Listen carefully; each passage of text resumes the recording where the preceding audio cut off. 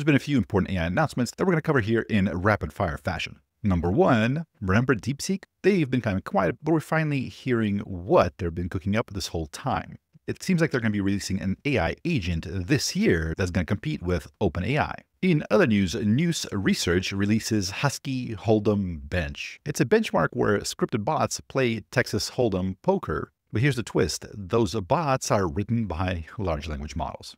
Kind of a plot twist. I'll show you why in a second. Also, Salesforce CEO Mark Benioff saying that there's going to be 4,000 layoffs because he needs less heads with AI. According to theinformation.com, his words triggered a little bit of an AI crisis narrative. But fear not, OpenAI has a solution. Expanding economic opportunity with AI from OpenAI. Also, there's this. We'll get to that in just a second. So you might have been hearing a lot of news about Deepseek. It's been laying in wait for a little bit. So rumors were that Deepseek delayed one of its models because of some difficulty training it on Huawei chips. According to the Financial Times, Deepseek next AI model delayed by attempting to use Chinese chips. This was from August 14th. Seems like they switched over to NVIDIA's, keeping the Huawei chips in reserve for inference and maybe some future projects. But seems like the Chinese chips aren't quite there yet, not quite competitive with NVIDIA, and this delayed the project. According to Bloomberg, Deepseek is building an AI model designed to carry out multi-step actions on a person's behalf with minimal direction. The system is also meant to learn and improve based on its prior actions. So this is a little bit vague. Could learning from past actions mean memory? Maybe this is kind of like the layman's way of referring to reinforcement learning. Or is it something much more advanced? We don't yet know. The first part is pretty clear. There's going to be a new AI model, less like a chatbot and more like an AI agent, capable of carrying out multi-step functions, long horizon tasks, to be more competitive with OpenAI and the Western Frontier AI labs.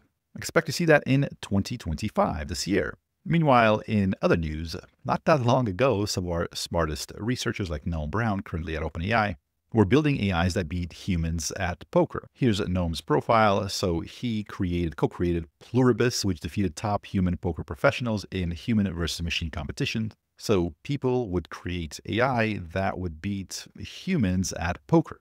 The article he links is from 2019, just to give you kind of a timeline. And now, 5-6 years later, it's kind of flipped on its head. Now we have a benchmark that measures how well AI models, large language models, can build poker playing bots. It's by News Research, who've recently released Hermes 4. And it's called Husky Hold'em Bench. LLMs develop poker bots and compete. It's a benchmark that moves beyond code generation to test strategic thinking and creative problem solving through competitive poker bot development. Bots from each model compete in 6-handed tables against all possible opponent combinations, starting with $10,000 per table and playing 1,000 hands. Rankings are determined by cumulative winnings. Currently, the Claudes are sitting at the top. Claude Sonnet 4 is at $3,600 Delta money, so it made $3,672, right? So if it started with 10,000 and increased its holdings by 3,672, so what is that, 36% increase on what it started with? Then we have Claude Opus 4.1 at 3,100, Gemini 2.5 Pro at just under 3,100, Grok 4 at 937, GPT-5 High at 396, Gemini 2.5 Flash at 111, Hermes 4, 405 billion. So that's News Researchers. That's their model, their recent model at negative 1,200. And the rest of the models, including some of the famous open source models, are in the negative. I am not surprised to see various Claude models somewhere near the top or at the top. I'm surprised how poorly Grok and GPT-5 High did here. I think this is going to warrant its very own video because I would love to break down and see why such a big difference between those two models. And even Grok 4 does pretty well on other challenges, although Grok 4 was never a coding model. But I got to say, the benchmarks we're seeing are getting more and more interesting because we're no longer just seeing how well these models answer various test questions. More and more, we're forcing them to compete against one another, not just in answering a question, but like long-term tasks that require strategic thinking. This is also involving coding and writing up bots that play poker. This is just a brilliant benchmark. And once again, yet another phenomenal benchmark to add to the new and exciting novel benchmarks that we can have because these large language models are getting so good. Words escape me. Mark Benioff, the Salesforce CEO, inadvertently Stokes AI crisis narrative according to the information. Now, he's been beating that drum for quite a while. It's important to understand that kind of critics of his stance are saying, well, he's trying to sell everybody on this idea of AI agents. So he might be kind of talking his own book, so maybe take it with a grain of salt. But here's yet another person saying that potentially we're going to be seeing less and less jobs as AI takes over. Again, not everyone's seeing eye to eye on it, but OpenAI might have a solution. So here's their recent blog post, expanding economic opportunity with AI. Fidji Simo, CEO of Applications, one of the recent hires. And they start off with one of the first questions they get is, what's AI going to mean for my job? How it's going to impact my company? And the answer is AI will be disruptive. Jobs will look different. Companies will have to adapt. And all of us, from shift workers to CEOs, will have to learn to work in new ways. So the goal at OpenAI, they're saying we can't eliminate the disruption, but they can help more people be more fluent in AI.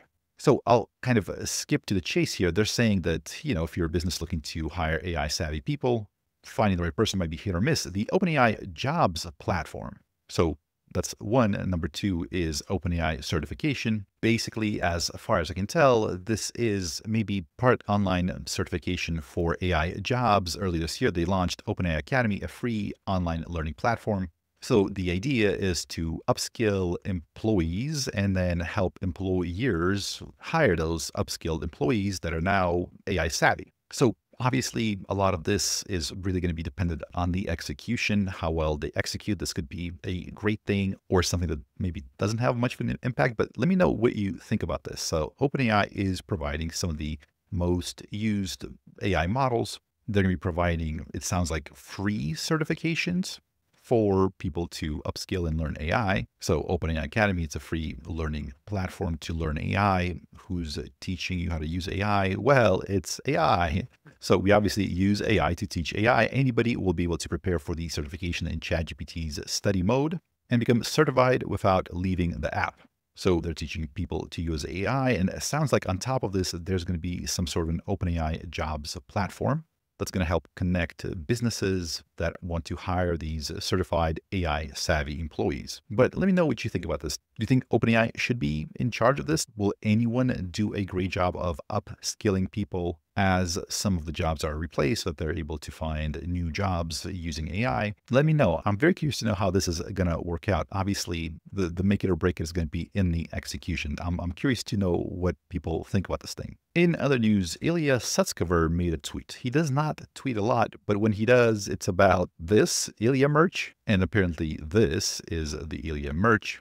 You can buy one today, shipped globally, shipped worldwide, to show your support for Ilya Sutskever. What did Ilya see? He saw this. If you're wondering where you can buy this, I would take a look at the bottom right of the image. That little symbol there means that this was very likely generated by Google's Nano Banana. Somebody took a picture of a hat, a picture of Ilya's head, put it into Nano Banana, and said, combined. But Ilya loves it, saying a revolutionary breakthrough if I've ever seen one.